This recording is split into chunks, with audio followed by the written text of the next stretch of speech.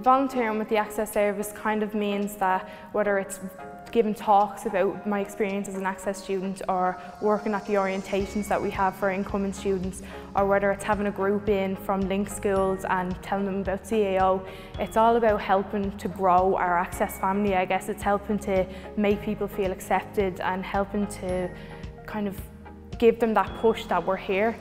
I'd say the reason why I volunteer with the Access Service is because it's given so much to me. I felt like this is my opportunity to give back, and it's my opportunity to help other people get the experience I've had. I know my college life wouldn't be the same without Access, so I want to show people out there who come from where I come from and who are incoming students on the service that it's here and it can be a huge part of your college life. You just have to access it. I think I volunteered because I felt indebted to the Access Service at first. I felt like I got a huge opportunity to get into college because I didn't get the points that I needed.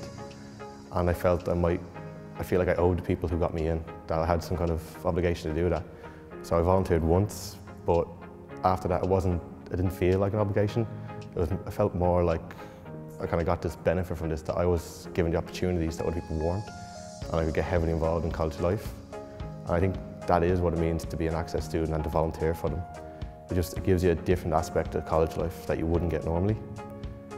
People before us have invested their time, effort and money into making sure that we get to where we need to be, that we get an education.